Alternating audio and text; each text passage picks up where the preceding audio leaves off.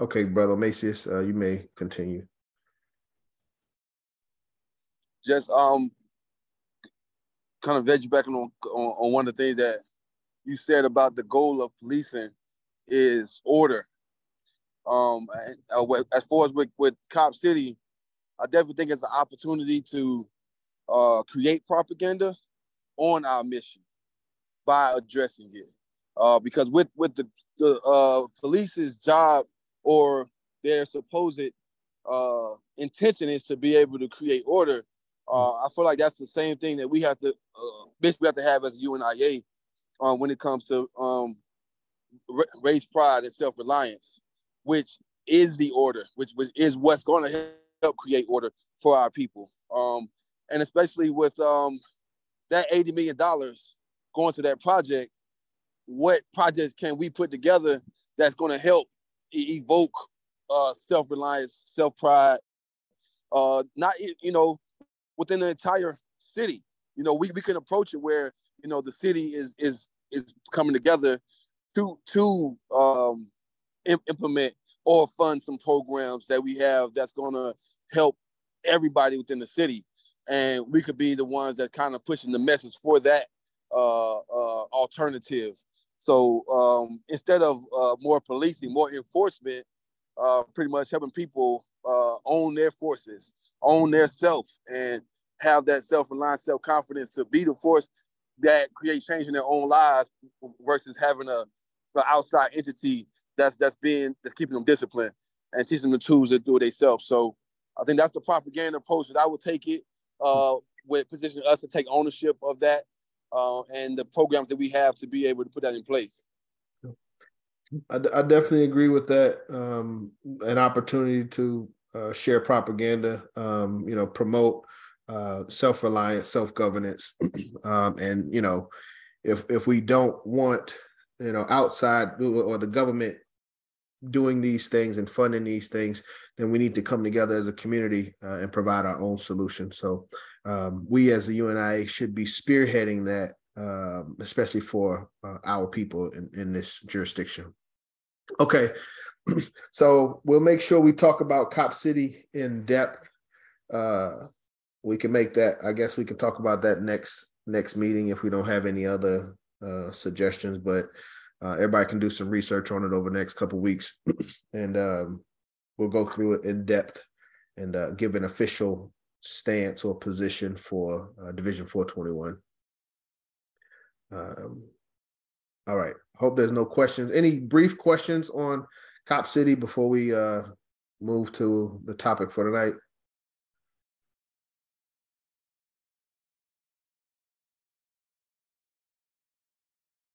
Okay, thank you. Let me copy the pledge.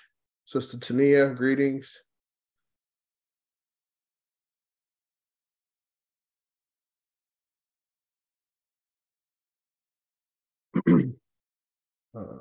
Sister Tania dropped off. Okay. Well, she said she was going to be busy tonight, so I'm gonna have to do a little bit of lifting. I just need everybody's support to get through this. So the recording's already started. Greetings, brothers and sisters. Tonight is April 23rd, 2023. I am Brother John, President, UNIA-ACL Division 421. Let me turn my camera on. Welcoming you to our mass meeting for April 23rd, 2023. As we open our meetings in the UNIA and in Division 421, we always want to have a pledge to the UNIA flag. This is not just the RBG flag, this is the UNIA flag, so I have to keep correcting that. If you would, please find a black flag or red, black, and green flag, or picture one in your mind and say the pledge with me. Not call and repeat, but say it with me. And I commit my body, my spirit to the protection, defense, and security of the red, black, green. I dedicate my life to the protection of Mother Africa and the liberation liberation of scattered of children. black children. I accept for except for myself and my myself descendants and my descendants, descendants, the teachings of universal African African nationalism nationalism, teachers of universal African nationalism, concerns of the and I promise that our children will that be our children will be instilled promise that our children will be instilled with the purpose and knowledge of knowledge themselves of as themselves as the African purpose people, and knowledge of themselves, the African people. in order that the cause of our struggle cause of our struggle, Of our struggle will neither falter nor falter nor fail fail. will neither falter nor fail. until all black All black people are people free are and free united and united. All black people are free and united. through one God, One God, one aim, one aim, one destiny. one destiny. Race first. Race first. Race first. Thank you, everybody. Brother Masons, I heard you trying to keep up. I appreciate it. But yeah, we want to get to the point where we got to get past call and response. We've been doing this, should be 11 years at this point. So we got to be able to say this together in unison as it was intended. Brief agenda for today. It was expecting some new members to be on. We may have some new members, so I want to go over the preamble briefly. Everyone should have gotten a text on Friday, which was April 21st. I would like to officially have, call that 421 day. So in the past, we've called members kind of on their birthdays to wish them happy birthday. And that's also an opportunity to get members' dues updated. But it was a tedious process day to day, and it is something that we still want to do to maintain that relationship and that level of respect with our members, but it is labor intensive. So this year, I would like to just make it every year. 421 would be our request for fundraisers. Allow members to get their dues paid up, pay ahead, make donations, anything like that. So everybody should have gotten a text on Friday asking for our support. Next thing we will talk about is training.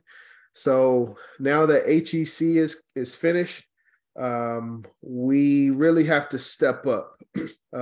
I have to step up personally as roles of commissioner.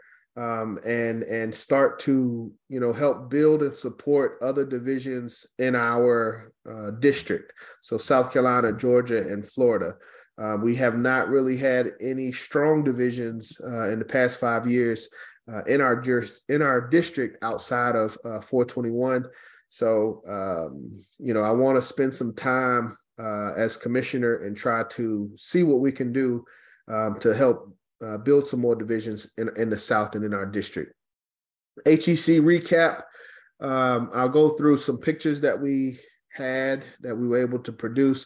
This is a private meeting, so there weren't a lot of pictures, but the pictures still tell the story. And there was also a letter put together by the first assistant president general out of Chicago, Brother Shaka Barak. Executive officers should have gotten a copy of that, but I'll share that with our membership as well. And I'm not gonna really touch on executive body. For our executive officers, I appreciate everybody being on. We really need to have our executive meeting. We'll have it on the first Saturday of May. That's 2022. I don't know what day that is, but first Saturday of May. Very important meeting. We're going through the details of our roles and responsibilities for each executive office and the expectations of each executive office.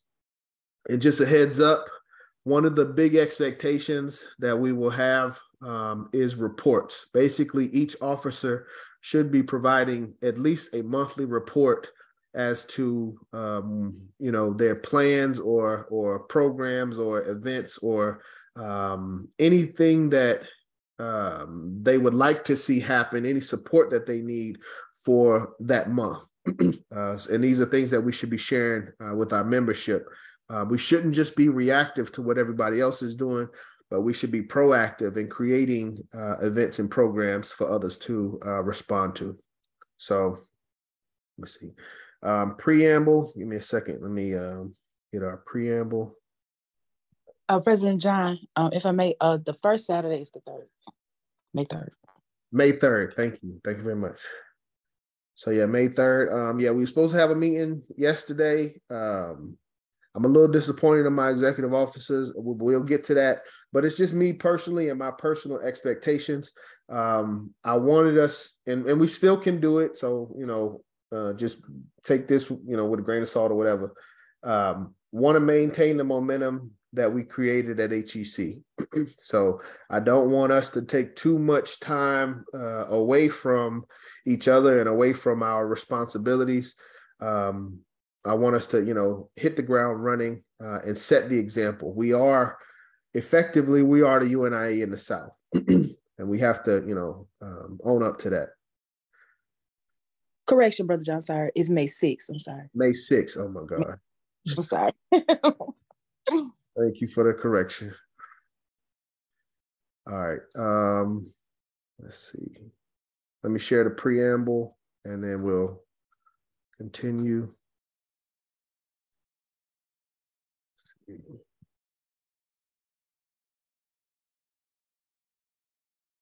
What's the next one?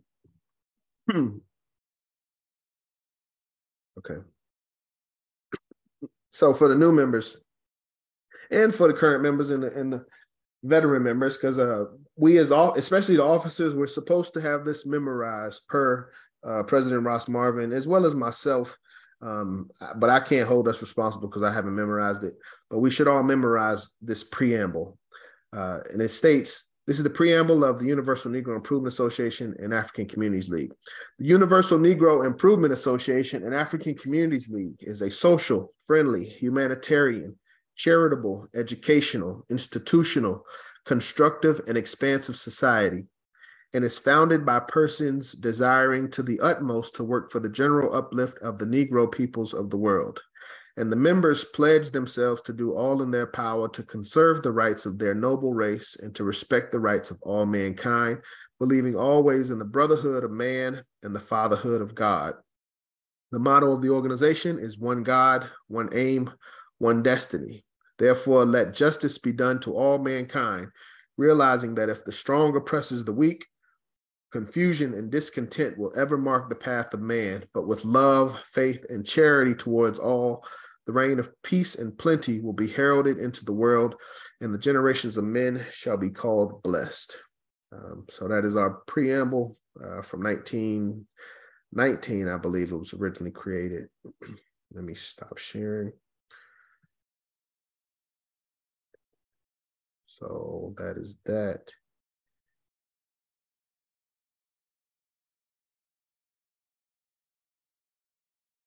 Continuing on the agenda, as I said, 421 Day, if you hadn't gotten the message, this is a reminder. It's just an opportunity to get caught up on dues if you're not, or make a contribution to the organization. But officially, this will be our first annual 421 Day. And we got to, find ways to celebrate this and make it bigger as the years go on. But it just makes sense. We are Division 421, so April 21st, I've always felt should be some type of special day for us in some way. And what better level of promotion than, a fundraiser. So everybody should have got a message. Celebrate 421 Day by donating to your local UNIA Division 421 in Atlanta. Long live Marcus Garvey, race first, and provided the links for digital payments, PayPal, and Cash App. So just keep those on standby if you ever need those. In regards to training, the thing that we have to ask, when people, one of the things that we need is a level of understanding and a level of cohesion. Not necessarily that we all think the same, but at least we have a level of understanding to where we don't have to take an hour and a half to explain a general principle of the organization. So the common phrase would be, are we on the same page? And another thing we have to ask is, are we in the same book? If we're all on the same page, we're both on page 5, but we're in different books, we're not, cohesive. And we have to understand what are our aims and objectives and how to achieve those aims and objectives. And the way our focus for that is Message to the People, Course of African Philosophy. This is my expectation of my officers, of our officers. If we're going to, if we have any page to be on the same page, it should be Message to the People, Course of African Philosophy, or the UNIA-ACL Constitution. Those are the two main governing texts, in my opinion, and that's how we will manage and govern Division 421. One of the things that Garvey says in this text and in this course, in the beginning, it says, in keeping with the constitutional provisions in the aims and objects of the Universal Negro Improvement Association, to establish schools and colleges for the racial education of our race, the founder, the first president general of the UNIA, Honorable Marcus Mosiah Garvey, made several attempts to educate some and re-educate others who would be charged with the responsibility of leadership in the UNIA. He sincerely felt that no one should be held responsible for his actions unless he or she is educated or trained to perform those responsibilities. And since the UNIA had become the largest responsible movement in racial history, its leadership should be thoroughly informed so that the proper information would be dispensed. Marcus Garvey was a man of vision, therefore his students had to be visionaries. So, just a general responsibility and a general expectation. If we want to, one of the general themes behind Garveyism is doing for self. The famous quote, "Where's the black man's kings and queens? Whereas armies and navies, men of high affairs?" Garvey declared that he could not find them. He declared that he would help to make them. That is a general principle of a Garveyite, and especially a Garveyite quote unquote leader. We have in a visionary aspect, we have to be able to look at the landscape and see what is needed for our people, and not only see what is needed, but take on the responsibility to develop ourselves to provide that which is needed. So, and also this is kind of in conjunction with the previous slide of support and fundraisers. But Garvey says, this is on page 192 of Message to the People. He says the amount of money collected, and this is talking about the 5-year plan of the UNIA, but it applies to general fundraising and general economics for a government or a nation or an organization like the UNIA. The amount of money collected in the, let me see, the amount of money collected in the plan will be appropriated for carrying out the many schemes authorized by the Convention of 1934 as set in the curricular referred to above. In explaining the 5-year plan, great stress must be laid on the fact that for the Negro to realize the objective of a nation and government of his own, he must first have financial security. While no individual can create a nation or government for the race because each individual is looking after his own personal and private business, there must be an organized cooperative effort towards this end. Hence, the effort is represented by the UNIA, to which all Negroes must contribute and with which they must cooperate. The next line is very important. Garvey says, established nations and governments get their revenue from taxes levied on the citizens. The Negro, having no government, cannot raise revenue for such a purpose in that way. Hence, those who desire such a thing must be voluntary contributors. So what Garvey is saying is, since we don't have the ability to enforce our taxes, The government has the IRS, they can garnish your wages, incarcerate you, things like that for not paying taxes.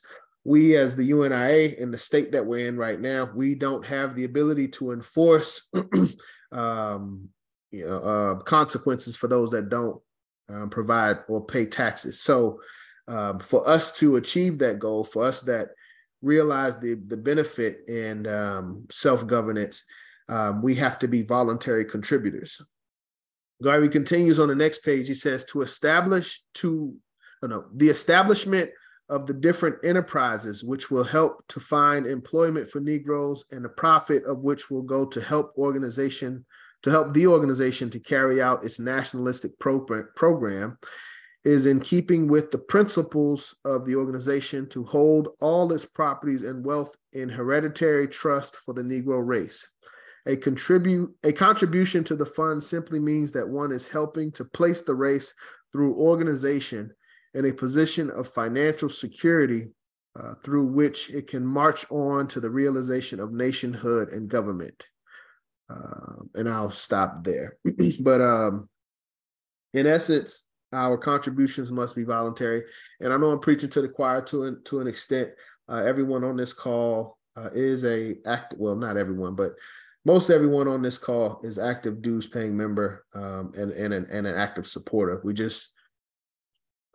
have a lot of leaders on. So our leaders, we need to understand how Garvey taught us to communicate the need for financial security and to ask for support.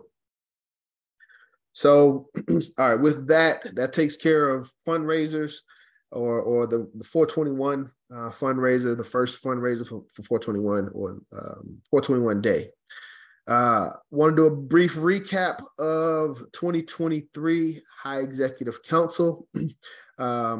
As I said, this was a private event. There are not a lot of photos, but we did have some photos, and I'll go through our Facebook. I think that's our best repository of photos that share, some of the events and some of the people that we had in town. I got to give thanks to those that attended, those that supported, the executive officers. Lady President Mama Amina did a great job helping set up and prepare, and especially with the food. First Vice President Brother Omasius came in town, and as soon as he got here, went to work in supporting us and making sure we were doing a great job hosting. So definitely appreciate that level of sacrifice, Brother Omasius. Second Vice President Brother Ken Wardo was there pretty much the whole time, did some vending, but helped to make sure that we did a good job of hosting our guest divisions. Third Vice President Brother Cornelius came in on the last day. He was busy working, but on that last day, he did a great job. He helped us clean up and put the space, the Oman Alegrio, back in order. So I definitely appreciate that, Brother Cornelius. Former First Lady Vice President Sister Ra Ebony was there as well for the most part, and also did a great job helping us host. I know she helped with the food as well as some other aspects. So appreciate her support. Colonel James, our head of Universal African Legions, Baba James. I don't know what I can say about what Baba James has, been doing for us behind the scenes in regards to the relationship with the Oman Alegrio. He's there every day, opening the doors, at 8 a.m. or soon thereafter, and staying, until everyone leaves. So definitely appreciate Colonel James for helping us maintain the space, host the space, as well as promote High Executive Council, bringing in new members, getting vendors. So just can't say enough about what Colonel James has been doing for Division 421, especially this year. Attorney Hemotep was there for the most part. Our legal defense counsel and our legal representative, I leaned on him heavily while we were running around, trying to make sure everybody's comfortable. Wanted to make sure Attorney Emotep was able to just focus on what was being said, what was being done, what was being proposed, so that we would have a good assessment of how we can respond and how we should respond. So thank you, Attorney Emotep. And also, yeah, got some good news for Attorney Emotep, but that'll come at the report that Brother Shaka Barak put together. Sister Erica did an excellent job helping us with the food as well. Lunch on Friday, as well as dinner on Friday. Great job, just, holding it down. I think she was one of the main ones plating up the food for everybody. We had a hosting type ceremony. So we did a 4-course meal. We started with navy bean soup and cream of wheat cornbread, followed that up with a salad. And this was all served to our guests. Followed that with a salad. Had entrees of jerk chicken, barbecue chicken, or salmon. The sides were greens, yams. Shout out to Sister Kay in Philadelphia. She put the macaroni and cheese together. What else did we have? And then for dessert, we had either cheesecake or tres leches. But it was a 4-course meal served by Division 421. So just appreciate everybody, and like I said, Sister Erica was helping with that with a big part. Brother James came towards the end, but definitely, held to his word, supported the event, and did a good job as far as with what was available, promoting and sharing the event. And Sister Aziza, the wife of Attorney Emotep. If there's anybody that I missed, please forgive me. But with that, let me go through our Facebook, and then was anything that anybody would like to say in regards to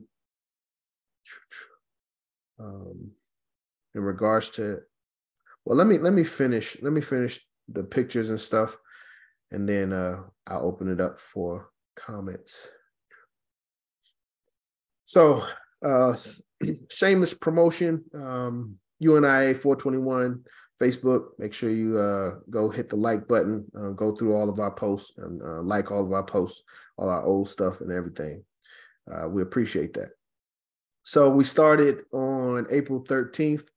We had the drummers from Atlanta. Brother Jakuma told me the name of the drummers. I can't think of it right now, but they will be with us, and they'll be supporting a lot of our events. But this is when we were setting up on the 13th, just a brief little video that I put together as I was walking around. I wasn't, just letting people know we're getting started. Then we got some better pictures here. So this is President General Michael Duncan. This is the gentleman that sits in the seat of Marcus Garvey. So the highest official in the UNIA, the Honorable Michael R. Duncan. This is Brother Shaka Barak, first assistant president first vice president out of Chicago Division 429. He did a great job hosting the event. So for all 3 days, he was kind of just he was moderating and hosting. Did a great job. This is me behind our Secretary General. I don't really know what was going on here, but as hosts, we got to make sure we represent the flag, and the flag is being flown at the right times. And we have to take on that responsibility of doing that. So I don't really know what was going on here, but if I got the flag, then it was something serious. Let me hit that like button. So these must have come from Brother Everett. This is Brother Everett, President, Baltimore Division 106. Oh man, my glasses breaking. President, Baltimore Division 106, and our Minister of Information. So he helps with our promotion as well. Let me see. That's that. We got some different pictures here. Brothers from Chicago, President Marua Farrell, not Baltimore, Chicago Division 401, This is his sergeant at arms, Brother Micah L. And I forgot Brother Anthony's position. He might be secretary or something, but delegation out of Chicago. And shout out to Chicago 401. They were on post the entire time. So you see these brothers standing up.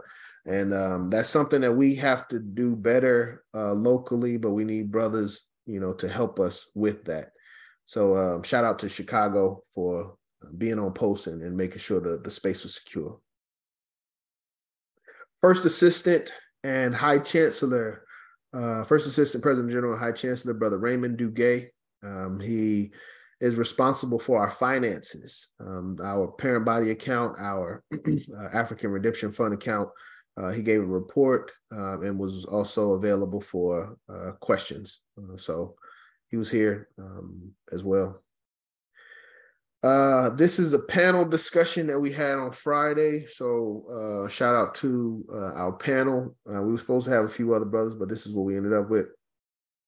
And we also missed our sister. We had Sister Nabantu out of Pan-African Federalist Movement who came and joined us. Brother Tutmo Sankara of the World African Diaspora Union, Brother Gerald X, and Brother Stanley Muhammad from Nation of Islam Mosque 15B. And this is myself, Brother John, President, Division 421. We had a discussion. The topic of it was the report from the diaspora. Like we were supposed to just give our, assessment of what, and we actually did give our assessment of what was going on in our cities or jurisdictions, show some of the commonalities of the problems, as well as provided some solutions we could all tap into. And I think we ended up on the focus of, I know we talked about women, the role of women and men, like genders. Oh, we spoke on men specifically, sorry, and how men have kind of deteriorated in their responsibilities and in our presence in the communities. The way I would summarize it now at this point is, we always say it takes a village to raise a child, but as men, we have to understand that that village has to be built, it has to be maintained, and it has to be protected. Our sisters will do their job of nurturing, developing, our youth, but we have to provide that stable structure and protection such that can go on. So it's just the roles of where we've fallen down as men, and Sister Nabantu represented the sisters, but she's not in the picture. And that was on Friday. That was Thursday evening. So let me see. This is Brother James. This was Saturday. Brother James just got a quick picture with President General and First Assistant President General. So it's like our president and vice president of the government. And then this was on Saturday. We went to the Atlanta Federal Penitentiary. So this is a penitentiary where Garvey was incarcerated 1925 to 27. It's actually, still functioning. We went up to the steps. We were quickly, asked to leave and vacate the premises. But before we did, we got some pictures. And of course, as we said, we're not here to fight against the police or make any type of confrontation. We did what we had to do. We got what we needed, and we moved on. So it's just a good thing, and it's an honor to have this delegation be able to attend this. I don't want to call it a landmark, but it's a significant location in the history of Garvey and the life of Garvey. So President General Michael R. Duncan, First Assistant President General Raymond Duguay. This looks like Brother Justin Blake. You may know the name Blake. I think is Brother Jacob Blake was the brother in Kenosha, Washington, that was shot in the back by police. He's a relative, I think uncle or something of Brother Jacob. This is Brother Lamar, Brother Lamar out of Detroit. This is President Clyde, Division 429. This is our third Assistant President General out of Baltimore, Division 330, Brother Charles. I was about to say Brother Clyde again.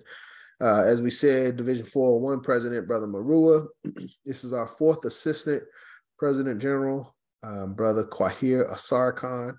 Lady President of Division 330, Sister Laureen Butler in Washington, D.C. The first Lady Vice President of Division 407 and former Lady President of Division 407. He zoomed in. Okay, that's all I got. Sister Mukaraba here, our fair-skinned sister. And then this is First Lady President, Division 429, Sister. But she's the wife of Brother Clyde. What is her name? Georgia, Sister Georgia.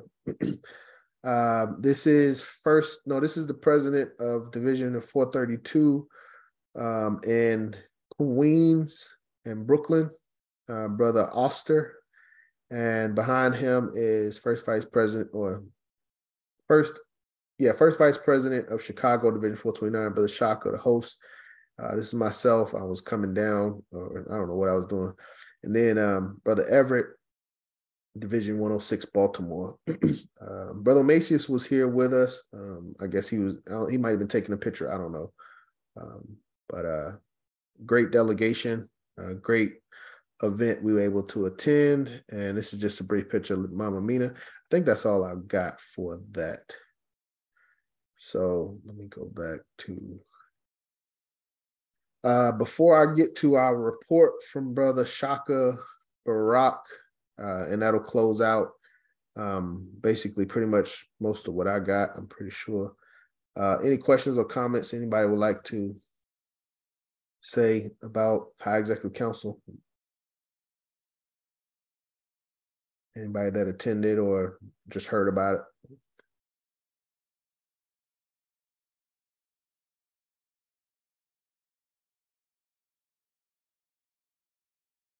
Nobody? Well, President John, if I may say, it was my first High Executive Council meeting, and I enjoyed every second of it.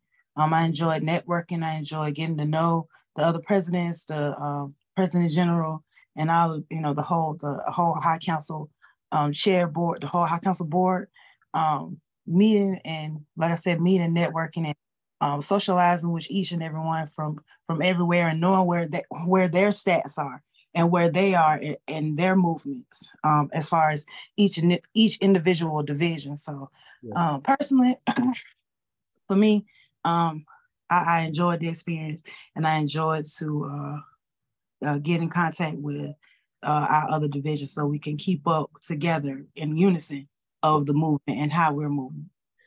Right? Yes, excellent. Yes, thank you, Sister Ebony. Thank you for that. That's exactly what High Council is about,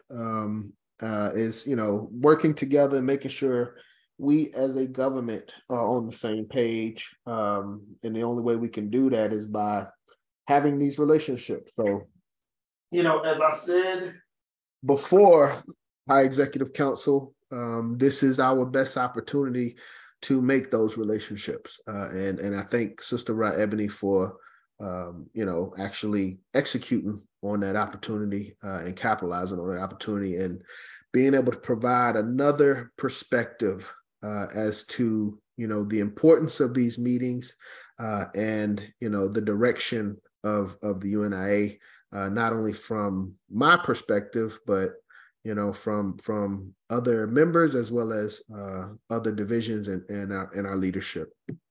Thank you, Sister Rodney. Anybody else want to give any comment on High Executive Council, say anything on High Executive Council before I go to the Shaka's report? This thing is broke.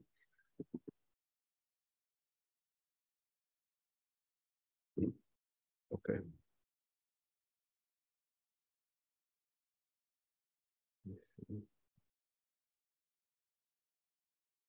So High Executive Council, let's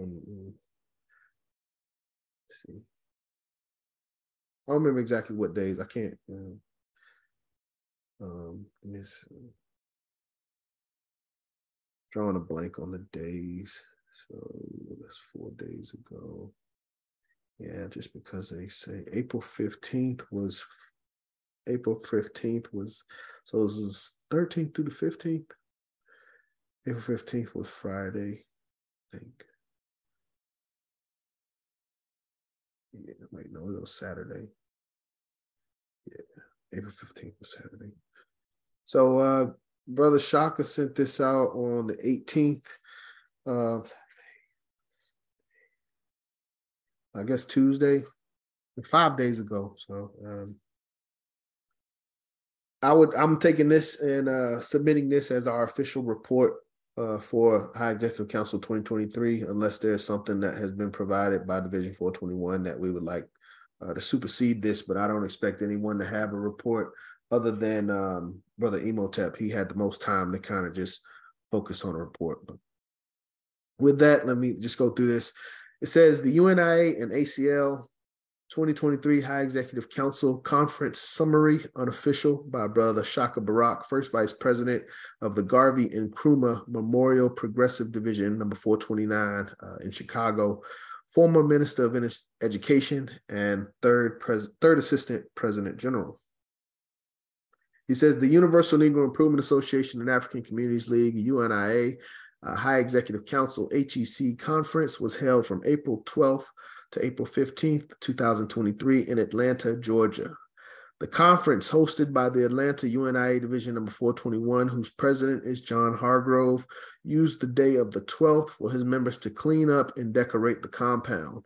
The conference took place at the Omanala Griot Afrocentric Museum, 337 Dargan Place, a museum that features some great artwork showing that African and African diaspora culture, showing the African and African diaspora cultural experiences. It was truly a compound large enough to house both indoor and outdoor activities equally. It was an honor to meet the owner of this establishment, who attended one day and brought with him a Black Star Line stock certificate. At this compound, both male and female drummers welcomed attendees with the beating of their drums. The sisters from Philly and the youth babies took over the dance floor.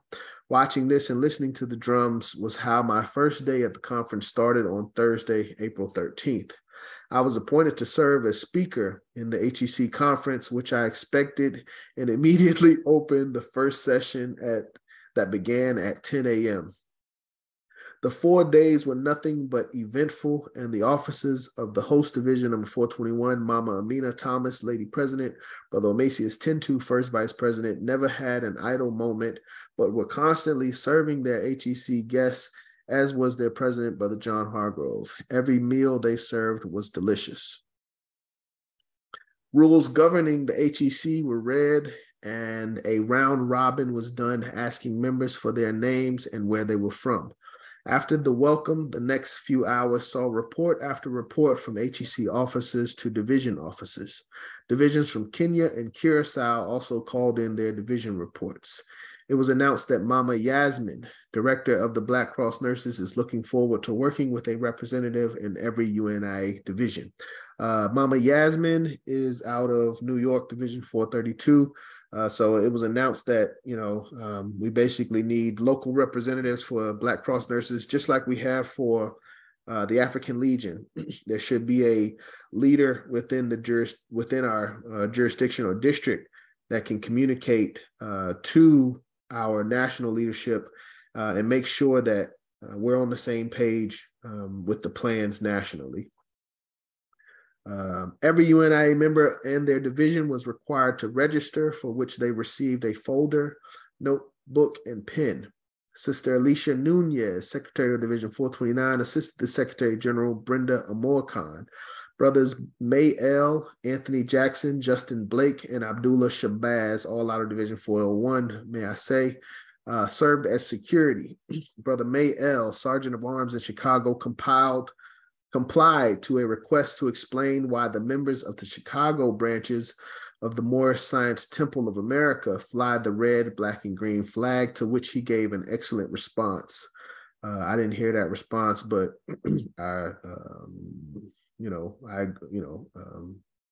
I honor Brother Shaka and his sentiments.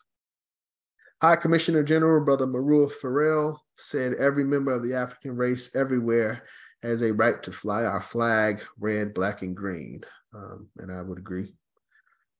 The HEC members included Honorable President General Michael Duncan, Honorable Raymond Duguay, First Assistant President General and High Chancellor, Brother Everett Winchester, Minister of Information, Clyde Banks, Minister of Industry and Labor, Honorable Charles Butler, Third Assistant President General and Minister of Education, Honorable Kwahir Asar Khan, Fourth Assistant President General, Sister Brenda Amor Khan, Secretary General, Brother Imhotep, Counsel General, Brother Marua Farrell, High Commissioner General. Also in attendance was Sister Kay, Director of the Universal African Motor Corps. There was a mass meeting that evening around the theme of Report from the Diaspora. We had many guests who attended, including the representatives of the Nation of Islam, WADU, World African Diaspora Union, and the Pan-African organizations. I also served as the moderator of this event, engaging our guests as well as UNIA members in discussions primarily around youth, women, and relationships in the African diaspora. Every observation made by participants was added to enhance the discussion, from closing the gap between elders and youth, the role of men in the protection of our women, and responding to white supremacy. An offering was raised and everyone was asked to participate. The speaker, Shaka Barak, read a creed he created for the Universal African Legions, Universal African Motor Corps. The next day on Friday, I was at the compound for the early bird session and prepared in uniform for close order drill for Universal African Legions. 9 of us, including the President General, Honorable Michael R. Duncan, participated in drills doing facing movements. Fourth Assistant President General Kwahir Asar Khan also made some suggestions for the facing movements and reminding us that this Dickey uniform is for drilling, exercising, and working. There were t-shirts sold to market the 2023 HEC conference. During this session, we heard from UNIA divisions from Curacao and from Kenya.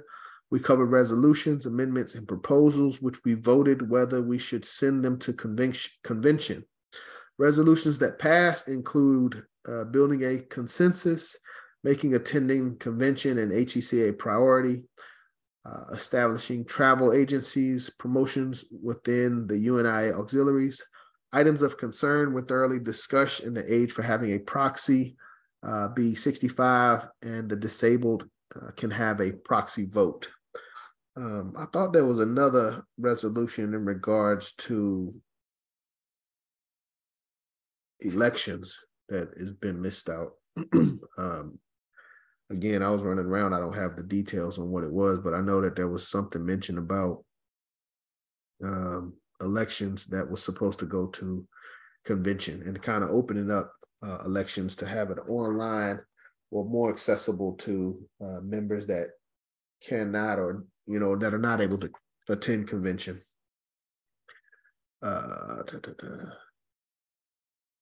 The youth from Philadelphia, Brother Shashawn Townsend, suggested at one point that we should have a greater sense of urgency during our deliberations. It was reported that the Surgeon General had resigned. So Surgeon General James McIntosh had resigned. The government of Liberia's First Lady wants the UNIA to help build a museum in the country. High Chancellor made it clear that there is a need to put more money into the African Redemption Fund. After the session, we had an awards dinner hosted by Brother John Hargrove, who gave them to people who had completed a study of the book, African Philosophy. The commissioner, before I go in there, the graduates, there were 4 graduates this year. One was Brother Bruce Staten out of Baltimore. The second was Sister Marvia Cujo out of New York. Third was actually the first member out of Division 421, Brother Omasius, and the highest scoring, the highest performer of this year's course was Secretary General Sister Brenda out of Division 401 in Chicago. So we have 4 graduates this year. The commissioner for District Number 2 was suspended from his commission without it being stated how long the suspension would last.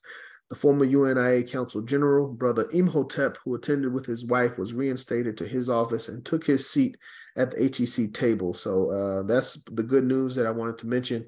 Brother Imhotep has been reinstated as the Counsel General. So that's the highest legal office of the UNIA-ACL. It's very important if you understand the Constitution and how basically the Counsel General is the only one that can hold the President General accountable. So Attorney Imhotep has been reinstated in that position. We're very proud of him for the work that he's done. Sister K was appointed Executive Secretary for her division. A rule was established that anyone attending the main sessions late would be fined $15, and no one was fined, and few were late again. Brother Abdullah and Brother Everett did a wonderful job in leading the reciting of the motto and the slogan. The next day on Saturday, we began with early bird sessions of the Goddess Circle, where sisters wore all white, and the Universal African Legions, where brothers gathered in all black clothing. Brother Abdullah Shabazz from Chicago did his hip-hop poetry, electrifying the members. There were quick reports of the Goddess Circle and the Universal African Legion activities. We finished up the last reports in a legal issue of how to distinguish between other UNIA factions and ourselves. It suggested our rebuilding the uniform auxiliaries would make a difference, while some suggested writing official for our group would help. The President General suggested we recruit to improve the numbers in our divisions. We also talked about our international headquarters. The speaker in the HEC conference committed to $500 to the African Redemption Fund to support President Clyde Banks' goal of $1,000.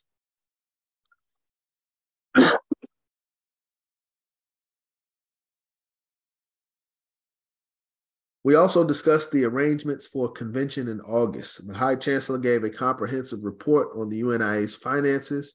During the presentation by the third Assistant President General of the issues and concerns, President General Michael Duncan responded to every one of them to the satisfaction of the presenter and all in attendance.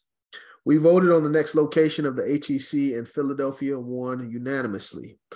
We had a discussion on economic development and formed a committee to study the subject.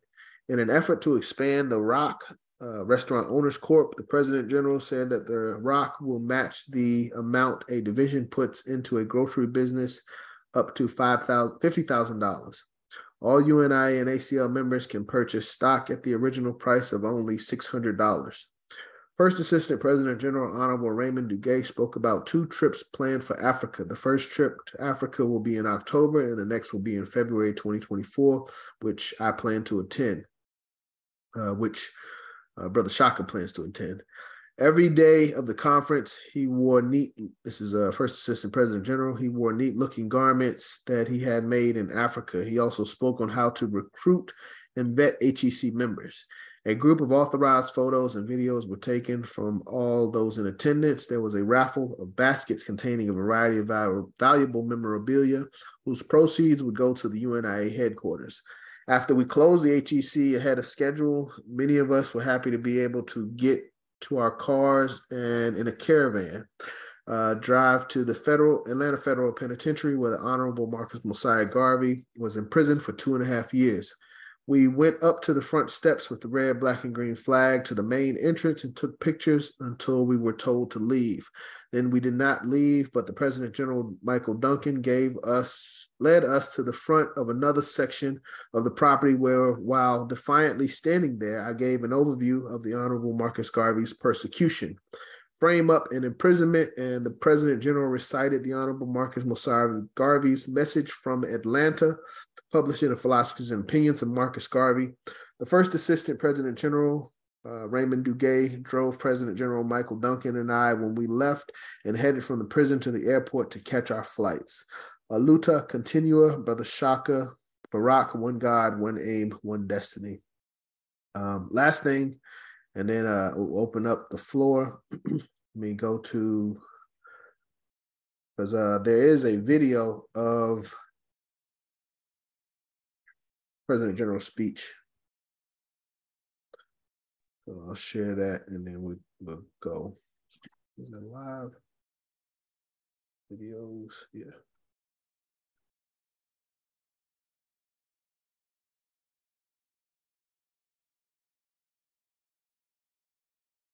Marcus Garvey fully expected. Let me do this right. Share screen, share sound.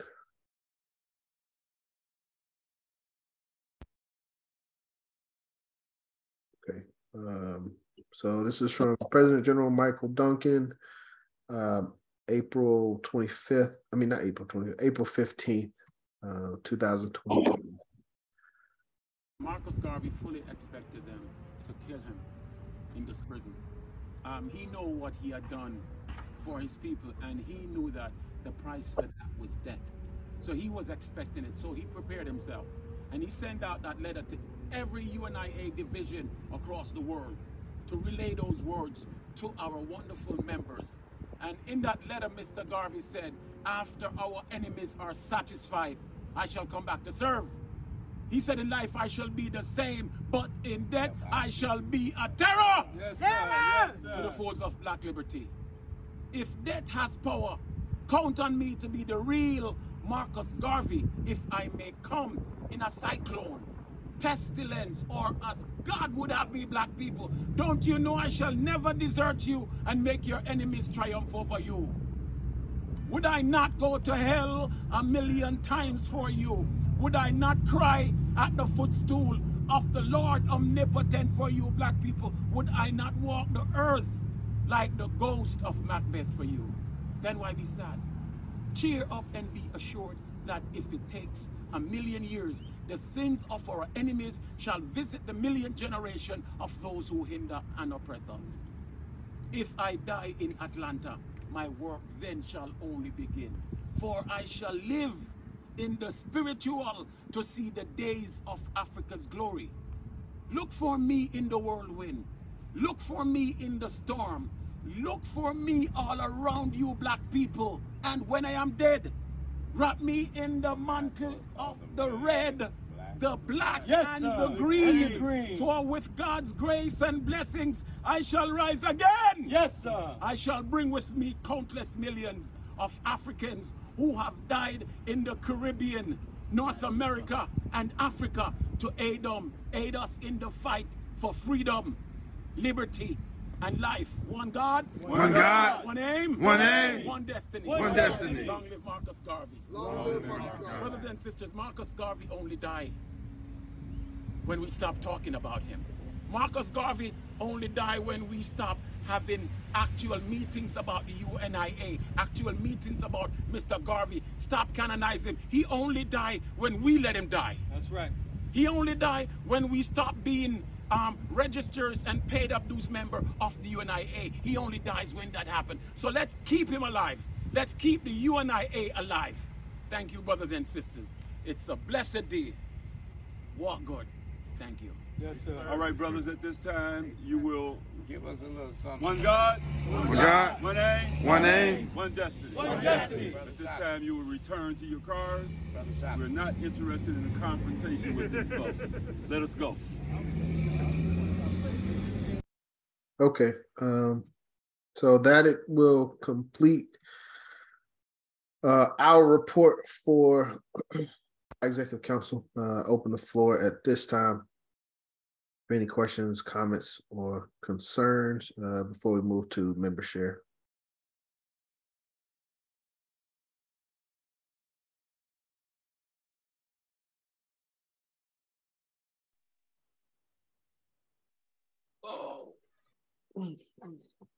No questions. I hope everybody feels as though, you know, we did a detailed report, and though we could not attend, you didn't miss. Well, there's some things that you missed, but you didn't miss much. And you got the details of what took place. So, last call, any questions, comments, concerns?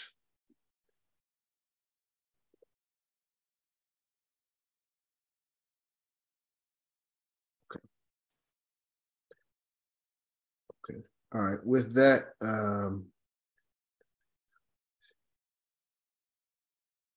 all right, well, we will go to we'll close out that portion and go straight into member share.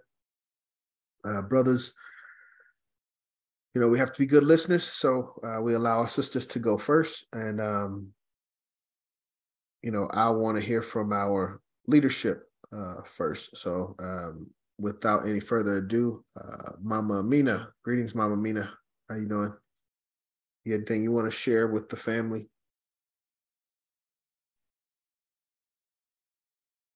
Lady President.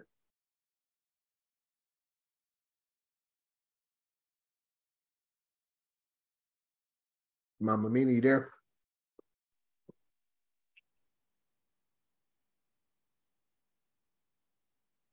Okay, all right. If Mama Amina comes back, we will come back. Let me jump over. Mama Amina, you there? Yes, I'm here. Anything? I thought the executive council meeting went well. We did a lot of work, a lot of, they took care of their business. So it was good. Let's even participate in that.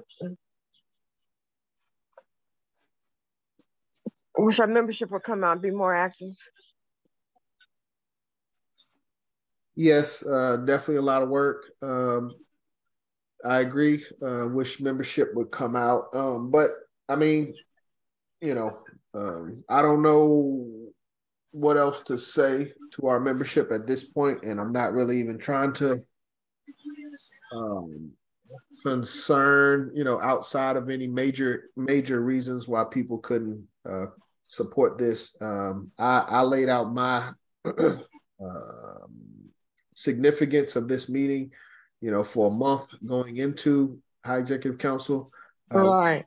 We haven't had a gathering of that magnitude. Yeah, this magnitude in over 10 years, you know. So if this is not something that our current membership is willing to support, then I, as president, have to start, you know, looking forward to, you know, bringing in other people, you know, because obviously whatever those members are seeing or have seen, or the intention that they've got, they have a certain position, and I have no, you know, I got to respect their position, but we also have our position and we have a responsibility that we take on. So as I've told President Ross Marvin in the past, we can't let our people hold our organization hostage. And by that, I mean, you know, we can't continue to spin our wheels trying to bring in the same people that keep walking away. You know, so it's time for us to focus on the next generation, give others that haven't heard this message, give them an opportunity to hear it and to respond to it, and to provide their level of input and insight into the future direction of the UNIA.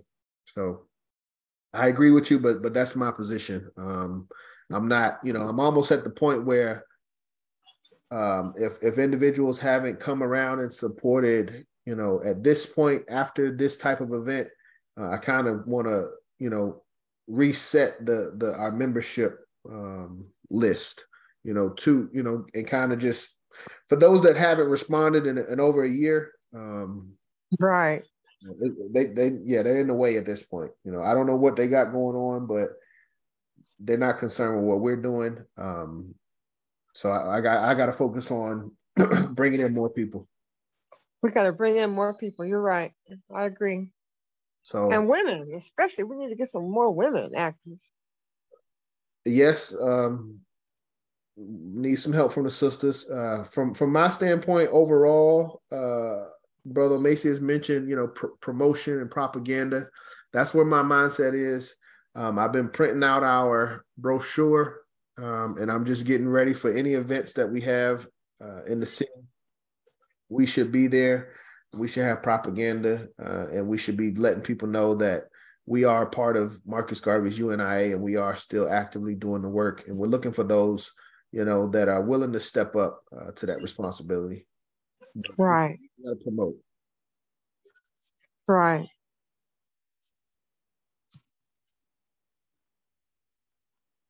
Anything else, Mama Mina, before I go to our next sister? No, you can go on to the next person. With that, thank you, Lady President, and thank you for your support at HEC. Made it a great event. You helped us out tremendously. With that, I'll bring in Sister Ra Ebony. Greetings, Sister Ra Ebony. Greetings. Just kind of piggyback off what I said before earlier. It was a great experience. I really enjoyed networking and, like I said, getting updates on the stats of the other divisions and seeing where they were in progress.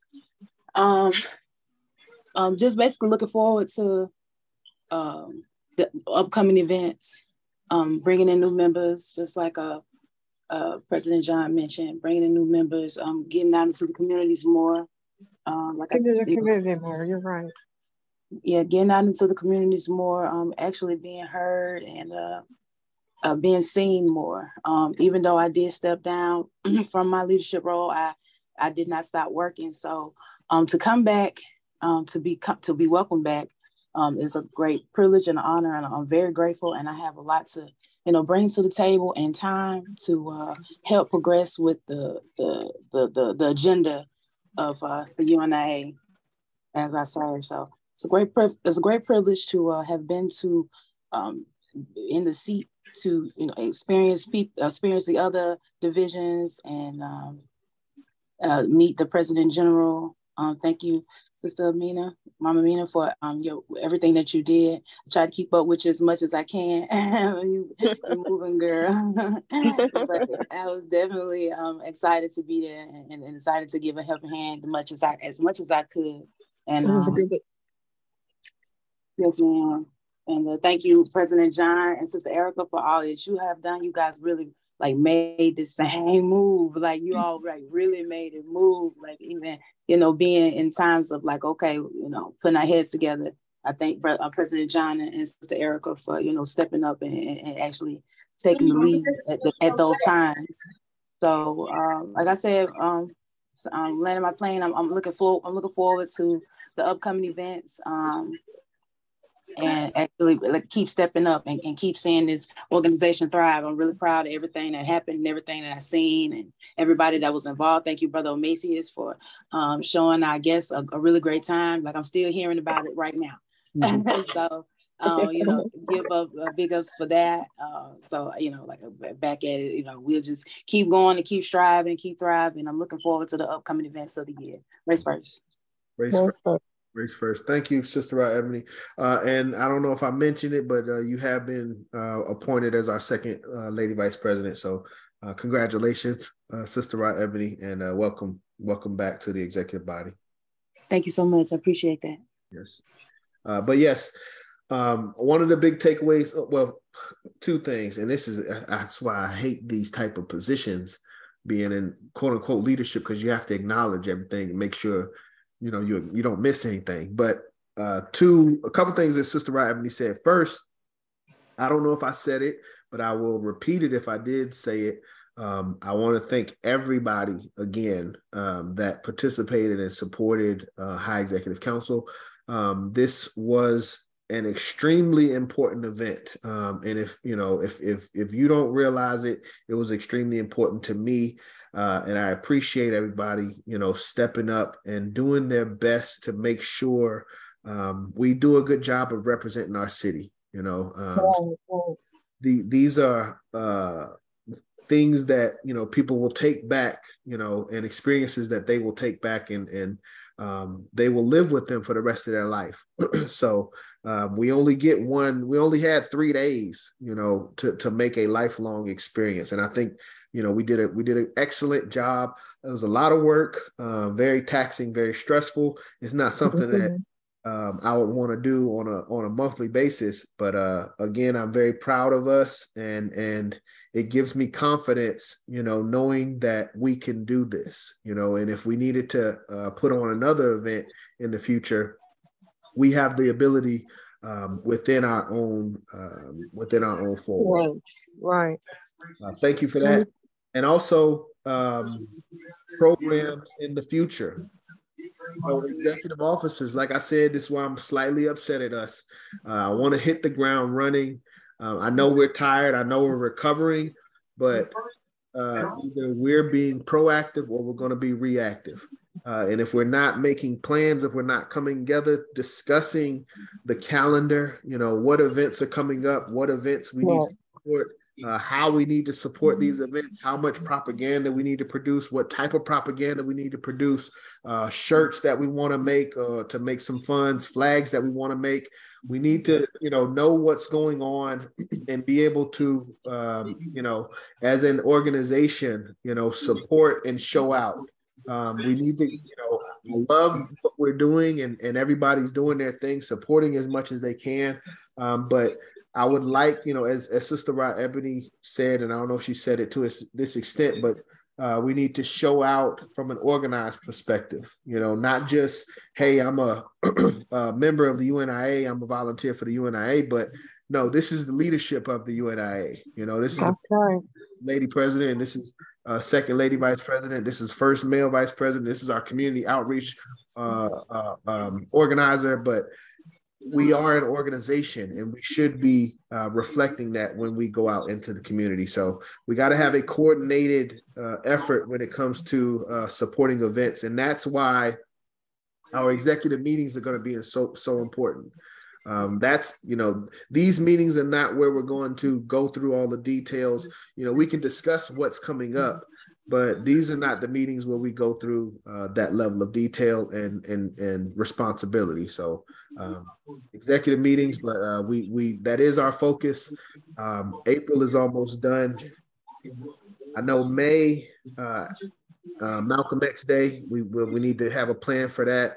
Exactly. African Liberation Day as well is the week after Malcolm X Day. So I don't know if there's anything else going on this month or early in May, but we got those two events towards the end of May. So, May 19th is the middle of the month for Malcolm X. Yeah. But just a heads up for the executive body. We really got to start taking this serious, and we really got to start coming together, providing ideas. And Brother Kenwardo, I know he's been doing a great job of providing things that are going on. But on the same side, we have to support, you know, what each other is presenting and promoting. You know, it won't always be, you know, you present something and everybody supports your idea. Sometimes somebody else will present something, and we as an executive body need to make sure we support that event as well. All right, that's all. Thank you, Sister Rod Ebony. Want to keep it moving. I think that's all of our sister officers. Oh, if I may mention real quick before we move on, I want to say that I went to Malcolm X Day last year, and it was bomb. It was so many people out there. It was so many people like in unison. The vendors were very informative. They had a lot of educational vendors out there, as far as like a lot of just African vendors out there. It was a great great performers out there and everything like that. When we get to that point of discussing it, yeah, I think it'd be a really great idea for us to set up a membership table out there and everything that we have to sell, you know, or you know, vend at the time of that event. But we can get to that in time. I just wanted to say it is a great event, and I think we should be a part of it some type of way. Yes, ma'am. Yeah, we got to go through the details on how we want to contribute, but we'll talk about that as an executive body. All right, let me keep it moving to our other sisters. We got quite a bit of sisters today relative to our normal. That's the blessing then. That's good. Let me bring in Sister Adaku. Greetings, Sister Adaku. Greetings, family. Greetings, brother. Yeah, it's been a long time, so thank you for sending me the text. And other than that, I hope everybody's doing good, and I'm just here to catch up. Thank you, Sister Adaku, for being here. We always appreciate your support. You're a longtime supporter. All right, thank you. Yes, ma'am. First. All right. I'm sorry, raise first. I'm sorry. No, you're fine. You're fine. We'll go to our sister out of Virginia, Sister Mary Hill. Greetings, Sister Mary. How you doing?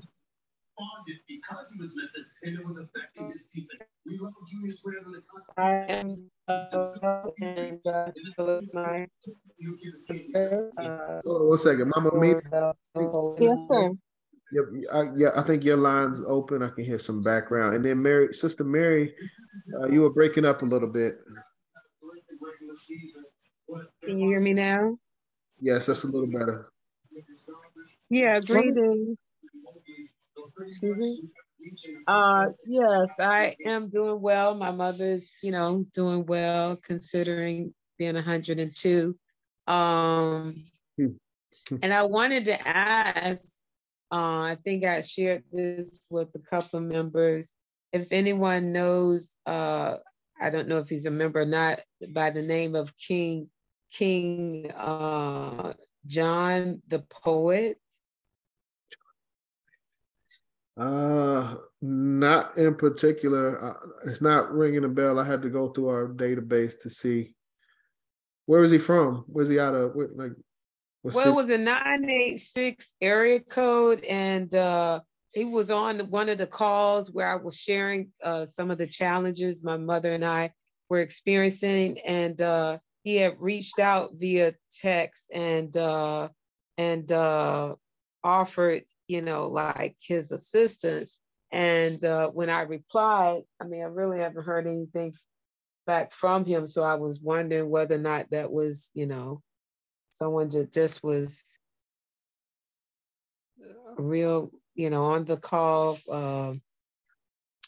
whether that was a fluke or what, I don't know. If anybody knew this guy or brother. 986 area code was coming back for Idaho. Wait a minute, it was like a Florida area code.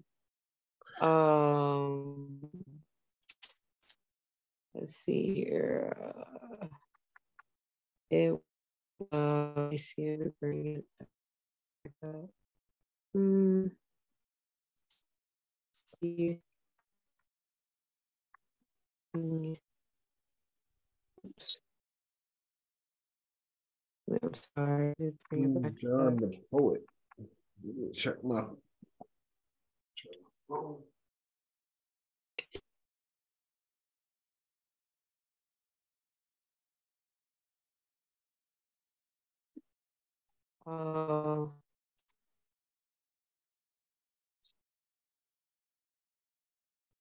Yeah. It was,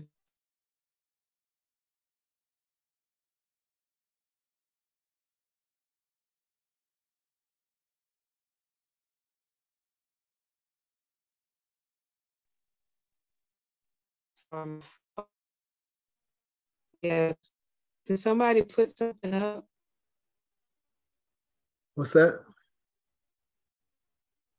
No, I don't know. My phone went out and then it went back in preparing a meeting, so I might have lost you. No. Yeah, it was actually a reason my phone is not allowing me to bring up my messages while I'm on here for some reason. Yeah, but I think it was a Florida. Let's see here.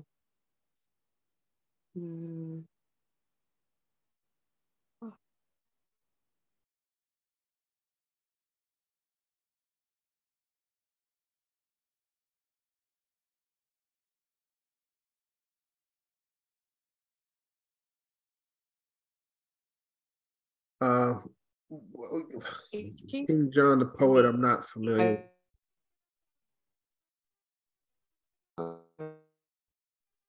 You're breaking up again, Sister Mary. I'm sorry, I was trying to use my phone to go in my messages, but it seems like it it breaks up when I try to do that and stay on with you. But I'm not familiar with that person personally. Okay. Yeah, I haven't heard from you, number one.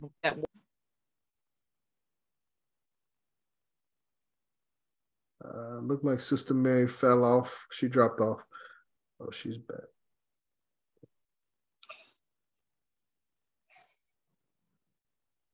Sister Mary, everything okay?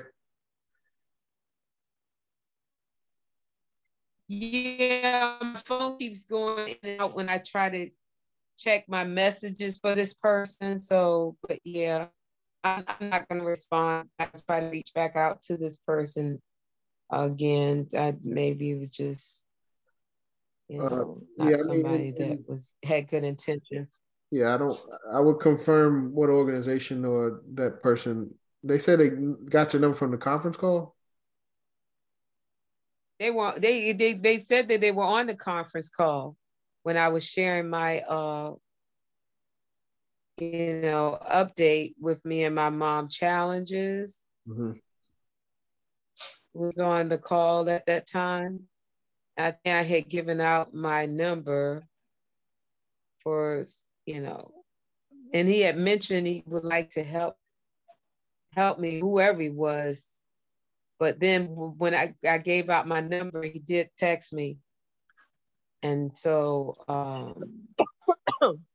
but I didn't give him any additional, like information or whatever. Okay. But I just wish people wouldn't do that. Yes, I understand. There's also a reminder of, I didn't go over our ground rules, but that is one of the things that we try to enforce is, especially when it comes to our sisters, not giving out any personal contact information. If you have business information, that's fine, or email, right. That's fine, but we prefer that you not give out your personal cell number or anything like that, because we do have different people that join the call, and not everyone has the same intentions. Yes. Well, with all being said, all is well. I'm right now, I'm in the Supreme Court of Virginia, as well as the Court of Appeals of Virginia, and with 4 cases on a denial or dismiss from the trial court for a protective order. And right now I'm pro se. So hoping that, justice will prevail. And basically just presenting, what I know and what has happened, and just pray on the best of the court to give us a protective order. Because,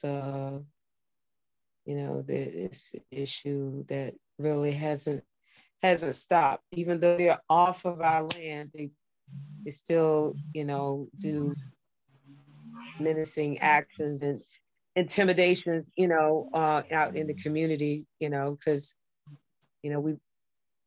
we go other places, just, being in the confines of our house, being a prisoner like that, it's just, it's crazy, but yeah, so that's where I am with that. Other than that, I hope everyone continues to do well and race first. Race first. Thank you, sister. We got a couple, at least one more sister on the call. And so let me jump over to Sister Diane. And Sister Diane, correct me if I'm wrong, are you one of our new members? Sister Diane Marshall.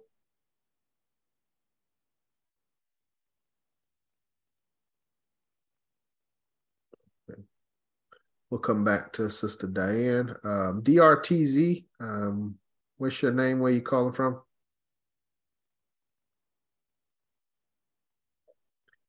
DRTZ.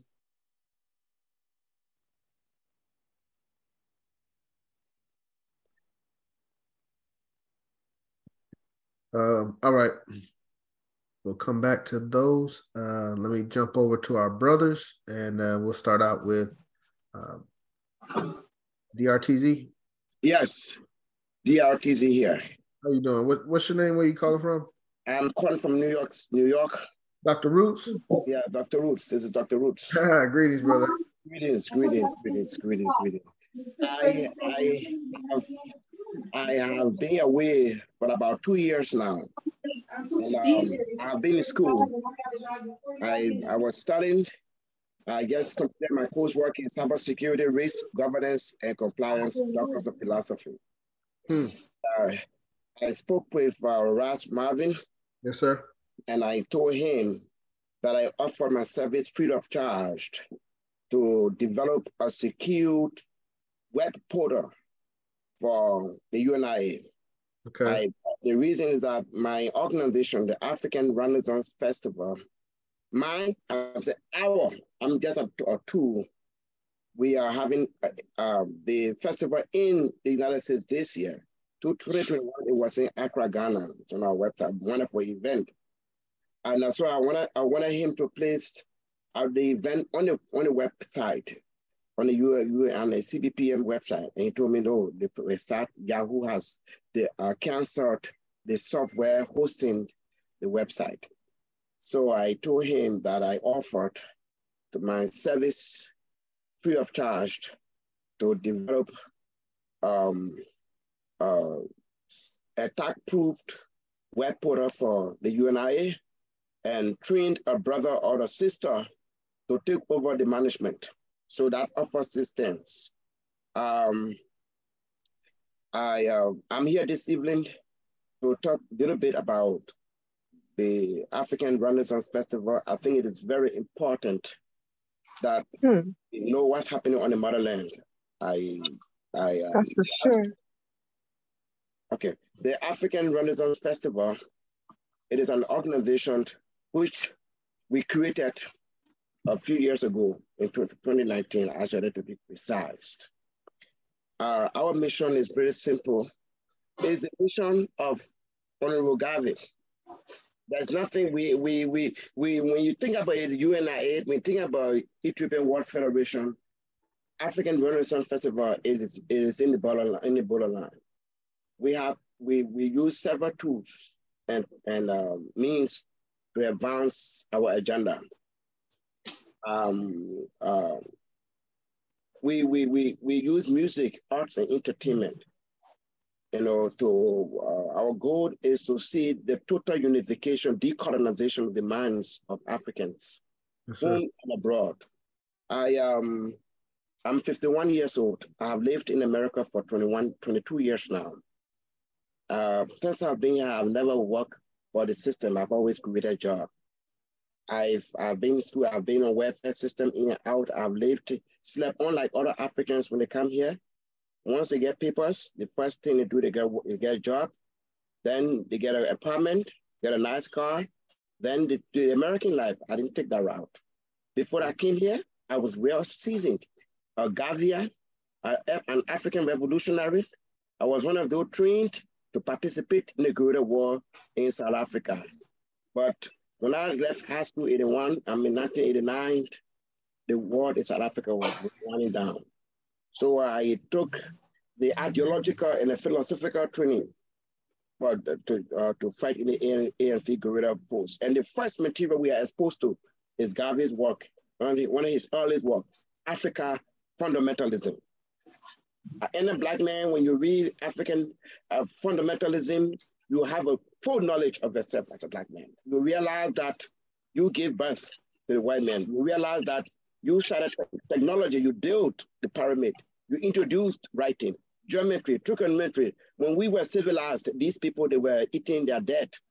But today they tell us that they are civilized. And when some of us accepted, they came to us, they brought white Jesus, and we see our Jesus, our God through white Jesus. So in Africa, when the brothers see white men, they're shaking their boots. Here in America, I've lived there 22 years. You know, it's very pathetic the way this guy programmed us. Here in America, they make us, we hate each other. We don't trust each other because of, we see our God through white Jesus. So anything black is bad. Anything black is evil. Your brother, black men. We don't trust each other. That's our biggest obstacle to our success in this country, because of our experience. We'll be exploited by our own black people. And from our country, Liberia, established by the American Colonization Society to settle black people. And when Honorable Garvey decided to go to Liberia, when Liberia owed the American government $100,000, almost, and 1 million to be precise. And NWACPW Du Bois undercut him. Went to the Liberian government, told the president of the government that, look, Garvey is coming to take your power, to become, he declares himself as the president of Africa. It's important for us to know history. Any man without the knowledge of his past is like a tree without a root. Because we don't know our history, we made the same mistake. It's important we know it. So when he went, they ran the propaganda against him. Consequently, the ignorant Liberian government went to introduce Harvey Firestone. And Firestone paid that bill for the Liberian government. And he screwed Honorable Garvey out of that deal. He never stepped his foot on Liberia. But on the flip side, the brothers who were the slaves who were freed here, when they reintroduced slavery, I'm an indigenous of Liberia. So my grandfather were tortured. We pay taxes to a government that did not serve us, were unrepresented in that government. Until 1980, as indigenous in Liberia, we're not allowed to even vote in Liberia.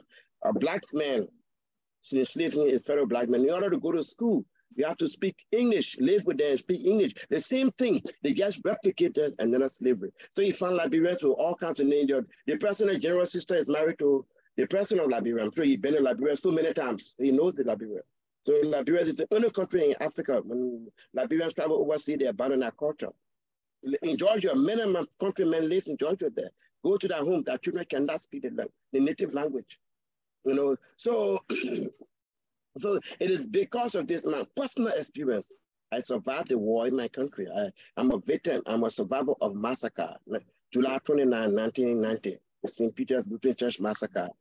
My brother was murdered before me. I don't want to hold you back, but I just want to give my little background. It's important to know history. It's very critical. So we created African Renaissance Festival to decolonize the minds of Africa, to serve as a vehicle to stimulate the unification of Africa, one currency, one military command, one parliament. That's our goal. And in the diaspora, our aim is to help Black people repatriate to Africa. So we have all kinds of programs within African Renaissance Festival, but we use music and entertainment, arts, as a platform to promote our ideas and philosophies. So this year, we're picking back on Africa that has become now the hottest commodity. Everybody wants a piece of Africa now.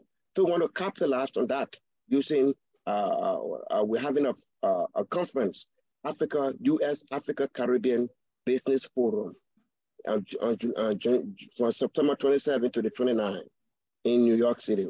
There's 3 things happening at the same time. One, and opening and closing gala, 3 days conference, business conference. The second component is the music entertainment.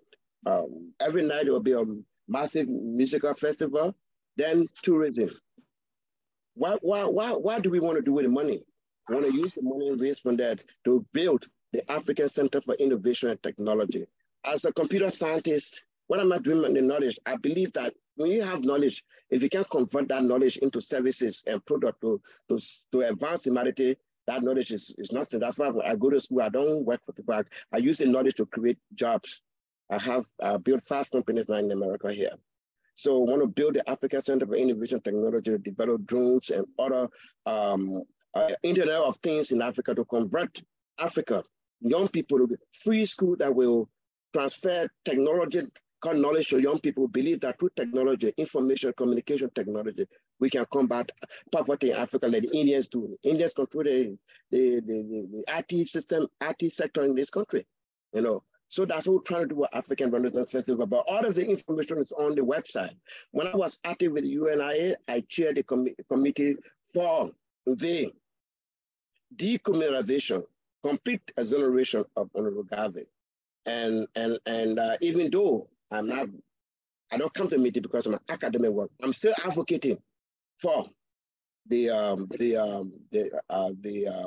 complete exoneration of Honorable Garvey through my platform. I've started a ministry called the One African House of Spirituality. I'm a African traditionalist. I practice African spirituality. I practiced it. My parents practice it, and they pass it on to me. I practice it. I look into people's future. So I started a ministry to help Black men and Black women to return back to their spiritual roots and abandon this white Jesus nonsense. Because Jesus was not white, he was Black. You know, we know God. These people do not know God. They deceive our people. They took away our spirituality. So I'm going to stop there. I don't want to waste your time, you know. So I'm prepared. I'm open to, still committed to building the website on Web 3.0, that we can integrate it with cryptocurrency and do a lot of things in the platform. I really, I'm a disciple of Honorable Garvey. And I would like to see what he's created for us succeed to become second to non-African liberation movement worldwide. Thank you. Thank you, Dr. Roots.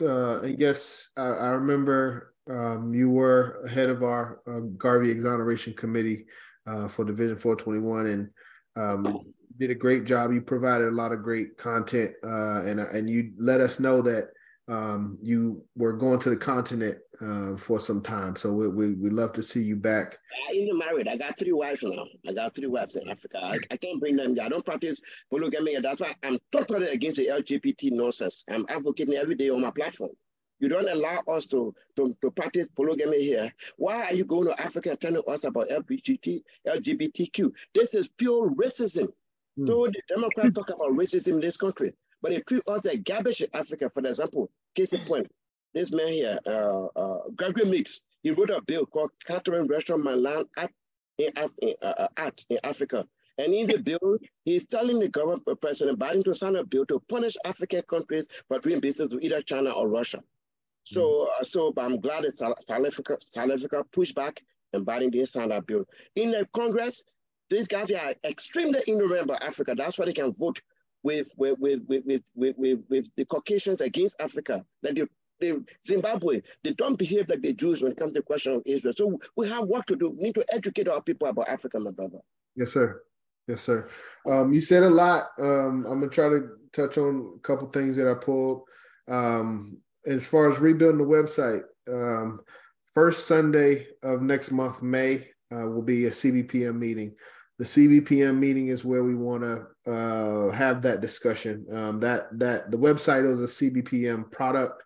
I am still a part of the CBPM engineering department.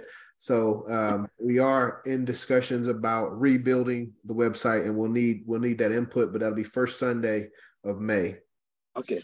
And the other thing that you said, African Renaissance Fest in September 27th through 29th this year.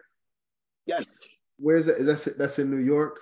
Yes. Other information is on the website, it's a conference in New York. The yes, festival is some other time. Yes, the entire information on the website. Yes. July. What's the website where we can find? Let me paste here. www.arf2023.org. www.arf2023.org. Okay. Yeah. Thank you, and we will share that with our parent body in New York and make sure UNIA is supporting and in attendance, or at least is aware, if not supporting. Thank you, Dr. Roots, and welcome back. And I look forward to your continued support, for Division 421 and UNIA. Thank you. Welcome. All right, now I was trying, Sister Diane, did Sister Diane come back? Did she make it before I continue with the brothers? Can you hear me? Yes, how you doing, Sister Diane? I'm doing well. How is everyone? Greetings, everyone. I'm doing well. Is this your first time on the call? You were at It is. Executive. I heard my name at the tail end, but I was actually in the supermarket kind of listening bits and pieces. Okay. And when you called, it was my turn at the checkout. So I apologize for that. No problem. I saw your name and I recognize your name. I was just going through our new member applications and I saw your name there. So I'm aware of who you are and your attendance at High Executive Council. Is there anything that you wanted to share with the family as a attendee of High Executive Council and as a new member of the division? Just basically that I am excited about what I've seen so far, and I kind of came away with, why haven't I known about this before, you know? But I think it's an amazing organization, and I think that we can all come together and make some wonderful things happen. I'm actually working on something currently that can link Africans on the continent with Africans in the diaspora, but it's in the beginning stage and I have to do some fine tuning, but definitely that's what we want to do and just create a better situation overall. Yes. And so I am impressed with this organization so far. I've not dived into all the materials I have received at the event because I came back and was kind of busy the last week or so, but definitely intend to dive in and become a more active member and make a positive contribution. Yes, ma'am. She's in Georgia? I am. Macon, Georgia, about an hour and a half south of Atlanta, Georgia. Great. Yes, thank you, Sister Diane. We definitely appreciate your support, and we look forward to working with you and hearing your suggestions on things that we can do to help our people in our area. Just for context, we are the official chartered division of the Universal Negro Improvement Association and African Communities League. We are the division in Atlanta that is the legitimate division in Atlanta, doing our best to continue the work of Marcus Garvey and the legacy that Marcus Garvey himself created and left for us. We're not a Garvey group. We're not a Garvey organization, a Garvey-like group. We are the actual organization that Marcus Garvey created and left behind. We follow his constitution that he created and left, and we follow his course of African philosophy that he authored and left for us. So, we try to do our best to honor the legacy and to continue the work by building and maintaining the government that Marcus Garvey created for us in 1920. So thank you, Sister Diane. And again, look forward to working with you. Likewise. Thank you. All right. So that is our sisters. Thank you, brothers, for being extremely patient. First brother I want to go to, First Vice President, Brother Omasius. Greetings, Brother Omasius.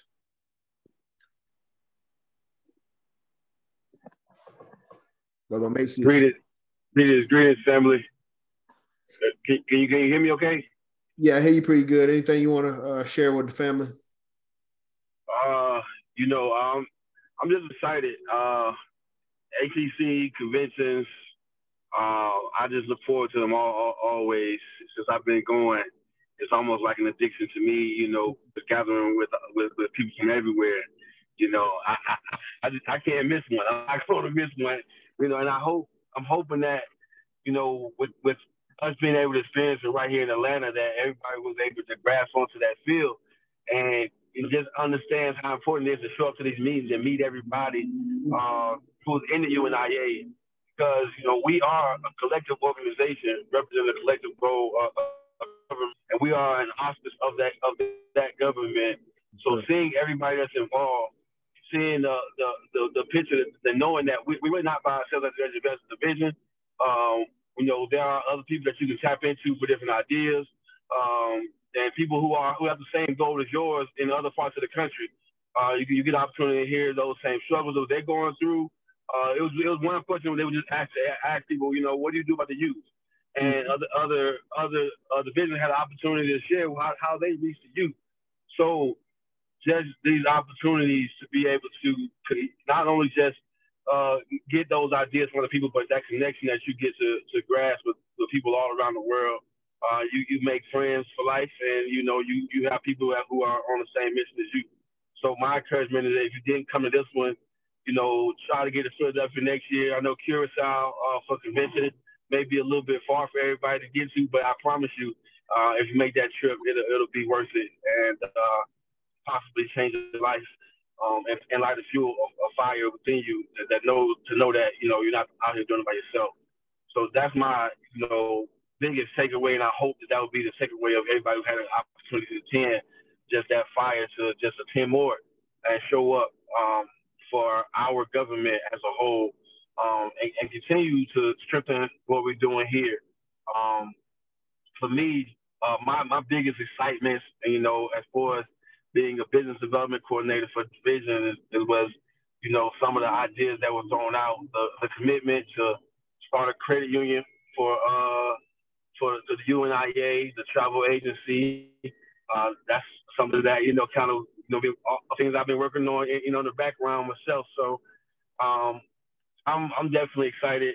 I worked on a lot of stuff this week to be able to present some business development goals going forward for next year, and how we can be on that same page as far as credit union and travel agency that everybody's going to be focused on. So my goal has always been collective focus for the entire UNIA, so that we could be on the same page and present ourselves to the world as that government. And like Dr. Ruth said, second to none when it comes to African liberation. And that's who we have to be and own ourselves, that we are the UNIA. And there was nobody. Garvey is second to none on his vision, on his ideas, on his constitution, on message to the people. They're second to none. And I've been a part of a lot of organizations, and I'm really happy to be a part of this one. And I'm happy to know that, to see the Constitution unfold to today, to see us walking into the actualization and falling into place on how we can make it a reality to fit these times, to be able to govern the minds of our people. And that mentality rooted in self-reliance, self-pride, and pride and love. I just know that as we continue that continues to unfold, that it will be the remedy that our people need to repair all the traumas from this society that we are in. Of course, we know a lot of us was here before. Some of us came over. Wherever store you want to come, there are some traumas that are attached to this society. And Garvey has a lot of tools to be able to overcome those traumas. And that's why I'm so proud to be a part of this organization. And I hope that, everybody else has that same excitement. And we, like President John said, we can take this momentum going forward and continue to actualize the visions that Garvey had, and have those same visions for ourselves. So race first, one guy, one aim, one destiny. And I'm just looking forward to the work that we're going to continue to do. Race first. Thank you, Brother Macias. For those that are not aware, Brother Macias is also our business coordinator, and he's also working with our Minister of Labor and Industries for the entire UNIA on business ideas and make, as he said, making sure we're on the same page. He said quite a bit. As I mentioned earlier, Brother Macias is recent graduate of the course of African philosophy, but he has he studied the course for over 2 years, and he's a great example of what it means to carry out the work of Garvey in modern day. Something that came to my mind when you're talking about the Constitution unfolding today. Coming out of HEC one of the things that I came to a realization of was there's a difference between the idea of the UNIA and the reality of the UNIA. The idea of the UNIA is what we've learned about the history, philosophies and opinions, the pictures, the events of the past. These things are something that motivate us and build a level of pride. But we also have to be attached to the reality of the UNIA. And when Brother Macias talks about HEC and convention, there is no more pure essence of the Garvey movement than these two meetings. There is no, you can't be any more Garveyite than, attending these meetings, participating in these meetings, voting, up or down to adjust our Constitution to try to improve our government. For me, that's what's addicting.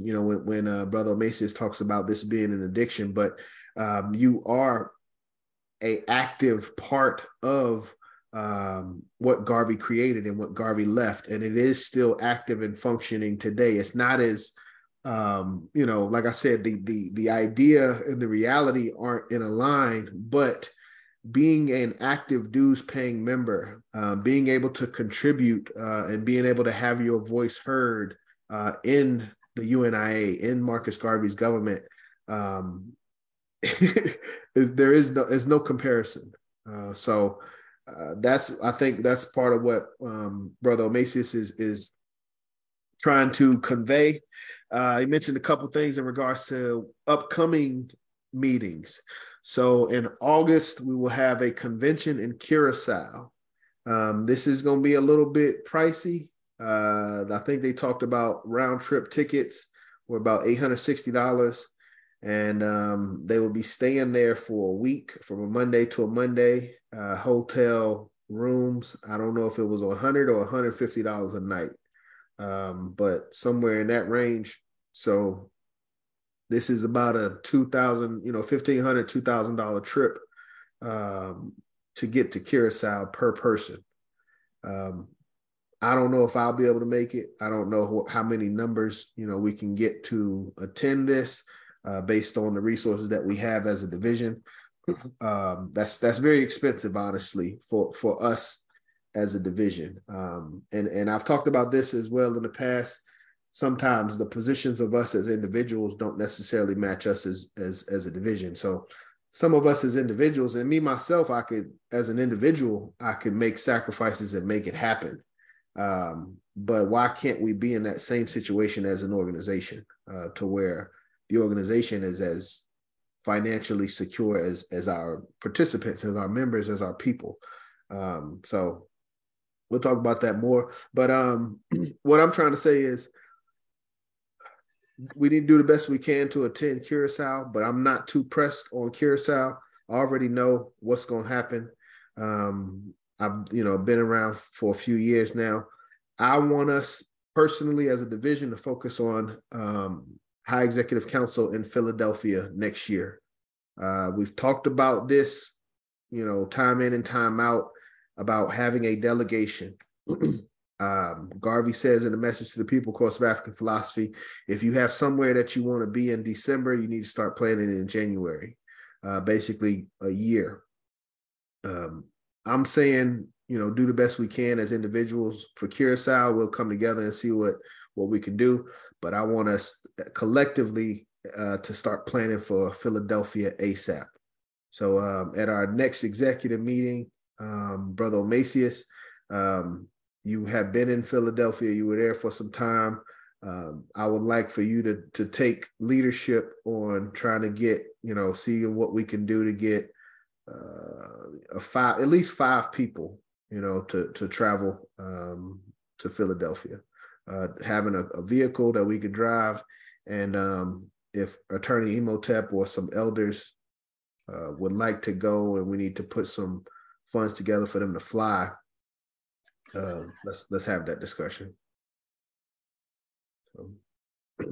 But yes, can't stress the importance. more than what Brother Macy has said about us being able to attend High Executive Council and convention on a consistent basis and have an active participation in today's UNIA-ACL and our active living constitution. Brother Macy, were you going to say something?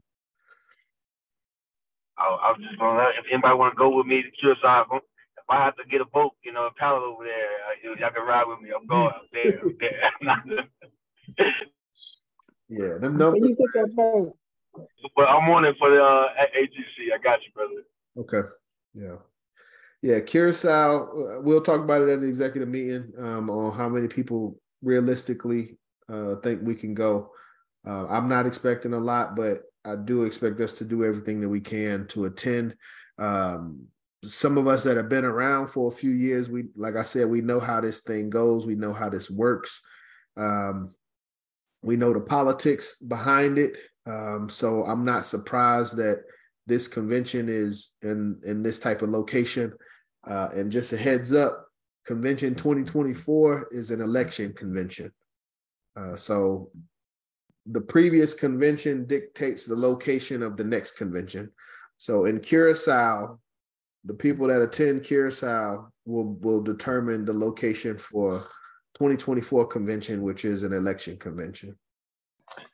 Ain't that terrible? That was the politics behind it, huh? Shoot. There you go. You ain't got to be a rocket scientist, but it's politics, and I don't like it. I think that's so sorry. I don't like it one bit. But again, the idea of Garveyism and the reality of Garveyism. This is the reality of the UNIA. This is how our Constitution works and functions. If we want to change it, we have to work through this process of HEC and convention to change it legally. But yeah, I don't. But yeah. President, I mean, do you have the travel notes for this upcoming convention on your personal or not? I have to get that out. I don't think it's been shared. I'm not sure if it's been shared yet. There's been some discussions about it. Some numbers have come out, but I don't think there's been any official documentation like we did for High Executive Council. Not yet. I expect that early next month. Oh gosh. Because they were still, I think at HEC, they were kind of updating what they had thought from previous, because they were initially saying like when they picked Curacao that the round trip flight was $300. Now they're saying the round trip flight is $860, and they had a hotel that's what I said as far as price, but it didn't have air conditioning. But I don't think that has been documented and shared officially. But as soon as I get it, I will share it via email. And y'all should be, especially executive officers, should be checking your email. Make sure you're getting the information that I'm sending out. But yeah, this is our government. This is how it works. We gotta play by the rules.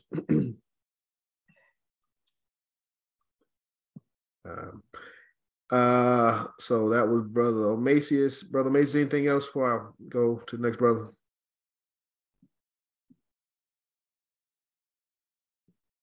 Okay, all right. No, I did want to say though too, as a business development coordinator, that by August we should have enough to system delegation as far as the business development wise and concerned in the division. So I think we have to set that as a goal to be able to send somebody.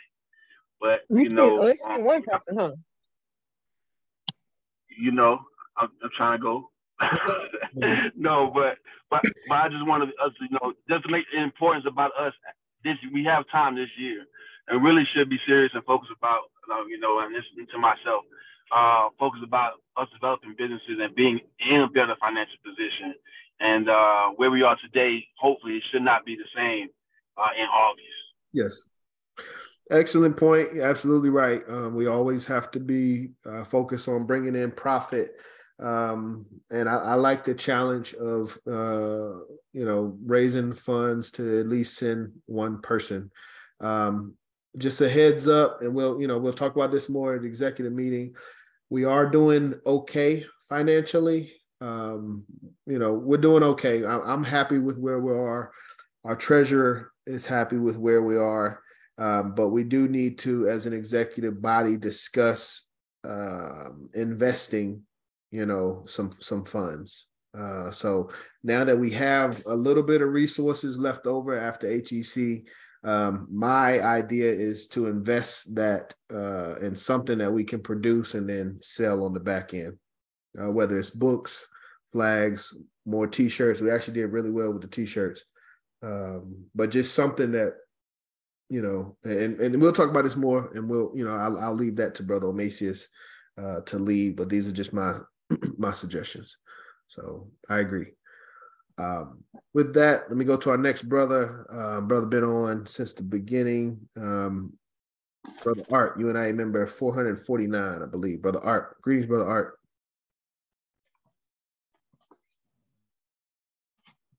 Brother Art, you there? Okay. Brother Art, we're going to come back to you. All right. We'll go to our other brother that's been on since the call opened up. Got you, Sister Mary. I'll see about that. Dr. Shams, greetings, Dr. Shams. Greetings, race first. Race first. How you doing, Dr. Shams? I'm very well. I hope everyone else is well too. We're going through a time right now where they're trying to use their laws to favor their European kind and downgrade our Black or Moorish existence, how you want to call it. They put a ban on my Facebook account because I kept putting up my website in there. My website, which has educational material in it. But let me tell you what they have on Facebook. This is going to be outrageous. Bear with me, Hey, keep a focused mind on what I'm saying, because Facebook is totally off the hook. They seem not to want nothing educational there, just the muck and grime of naked women offering themselves to men. Anything derogatory or racist, because that's the other thing they got on there, the racism of Fox News. And Brother Omar Mutar helped me to realize that one, But hey, that's why I set up that chat area too. We can begin to start having our own social media outlets, that we could spread abroad or broadcast anywhere we would like, but it's going to be on an educational level, not what Facebook is looking for. They're looking for racism and sexism and all kinds of other garbage. They want nothing educational on Facebook. And I think that's part of the ban on the critical race theory that they're trying to project or put upon us too, so that we forget our history. And if we forget our history, it's common knowledge that if we forget our history, we will repeat our own history that they put us through. And none of us want that to happen. We have to stand up. We have to fight back. And we got to let them know that whatever laws they putting out, because they let Donald Trump right now say they had nothing against him and allowing him to choose his vice president already. They making plans in case he goes to jail, he could be president behind the wall, and have a vice president along with him, maybe on the outside, while he paid for his crimes. But that's to negate the fact that they are using their laws against us racistly, and their laws, they don't want it to apply to them. They want their laws only applied to us. And that is total inequality, and it is no good. It's not good for what we represent. My website needs to go back up there, but I think that's going to be a long and tedious fight, because they acted so ignorant. They don't think we would speak up or rally or march or protest or anything that they really trying to do. But all those things are things that we need to do to get our voices heard and to let them know, hey, this is not slavery time again. This generation here is not going for entrapment and slavery, racism, brutality, anything else that they want to throw at us.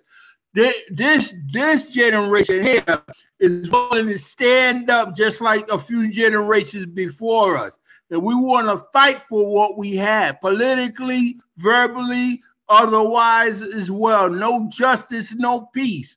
I just want to leave the message of what my website actually is. And I thank those for going to my website who have already went to my website, but I have not received any donations yet, because I have a lot of other things there that like block me from receiving donations, you know, and it belongs to other people really, but I do favors like the Buy Black movement. That's what I'm talking about. You know, that's one favor that I do, and a few other websites that I got from being on the conference calls and what have you. But it's nothing vulgar like what Facebook is actually looking for. Nothing vulgar, nothing racist, just educational, and they don't want to accept that.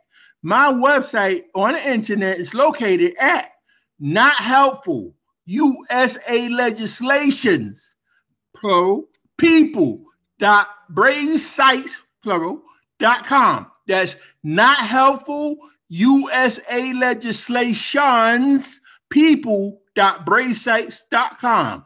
And my phone number, in case you want to contact me for any reason, is 1917-500-1699. That's 1917-500-1699. Oh, and these wars around the world, well, we know who's starting them, and they going against a counter opponent as well that they trying to drop their bombs on already, which is called BRICS. I think that's Britain, Russia, India, China, and Asia. BRICS, or Syria, I mean. Yeah, Syria is the last letter, not Asia.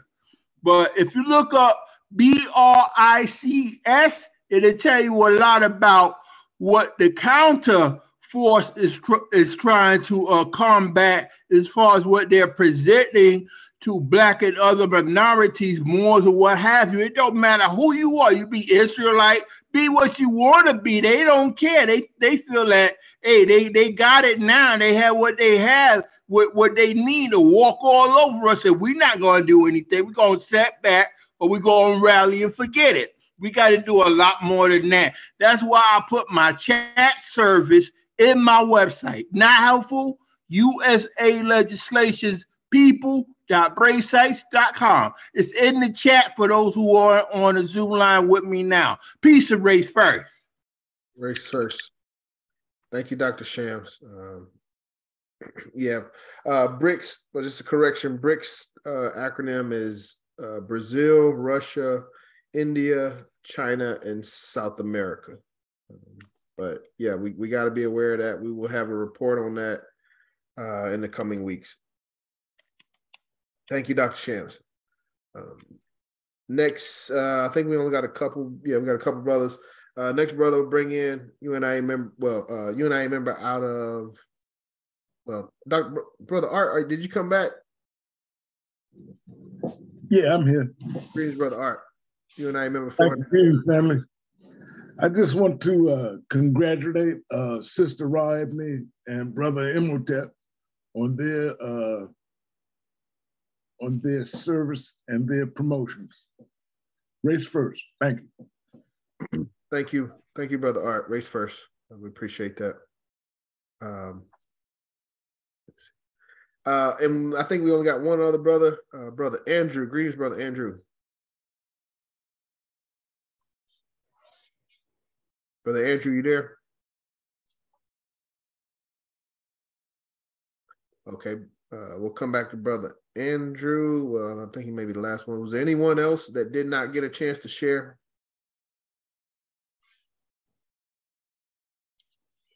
Everybody got a chance to share. Brother Andrew, last call. Okay.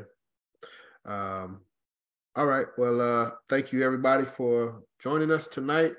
Please, make sure you pay your dues. For those listening on social media, please like, share, subscribe, all that good stuff, and consider making a contribution to UNIA Division 421, Cash App, or PayPal. And that's all I got. So we'll close out with the motto of the UNIA. If you would, please repeat after me. Put your black fists in the air. One God.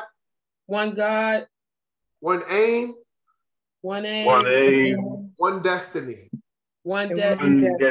Africa. Africa. For the Africans. For the Africans. Those at home. Those at home. And those abroad. And those abroad. Race first, family. Race first. Peace. Get some rest. Have a blessed week. Thank you. You have a blessed week. Thank you. Thank you.